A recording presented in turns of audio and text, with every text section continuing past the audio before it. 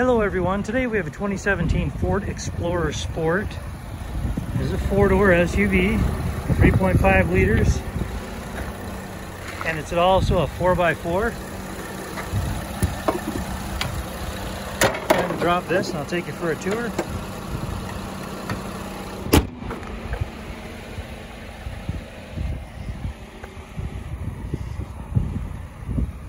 Let's have the alloy wheels and the turn signal indicators in the mirrors. Has a power lift gate. Has power pretty much everything. Okay, over here you have your controls for your back row. So right now they're on normal. And you could go to fold.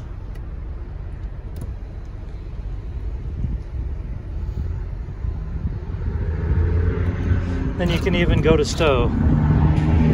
That makes them fold down so that you have a massive amount of space in the back there without a third row in the way. So we'll go ahead and tell that to come down.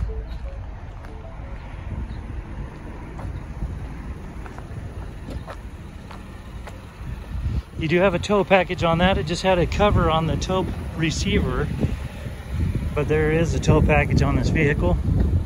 Go ahead and take you for a tour of the front of the interior. You see the black leather with red stitching. You also have a carbon fiber look in the doors and in the dash. And you have an illuminated Explorer Indicia right there.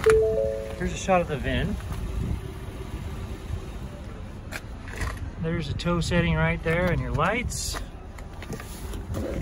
Go ahead and hop in. And we are going to turn the volume down. Okay, you do have AM, FM, and Sirius XM. Here's a shot of your backup camera and also navigation. Your climate controls, you can either control from here or from here. You do have power supplies and USB interface in there, your cup holders, and your terrain selector. You also have additional power supplies in there. And come over here, see you have 29,596 miles on this vehicle.